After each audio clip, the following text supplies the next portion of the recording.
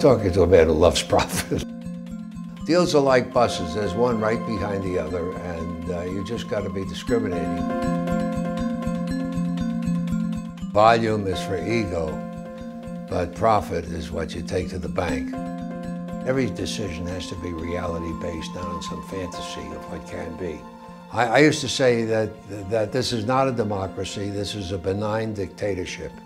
We always listened to what everybody had to say.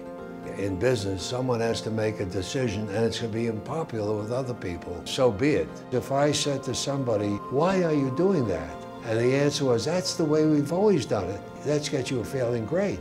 China has all our money. Not all of it, but they got a pretty big hunk of it. And the Chinese are interested in importing, what can I sell them? At the core of everything, when I say look for a problem, I always say, who's making the money? In my entire career, I can't say I spent a boring day.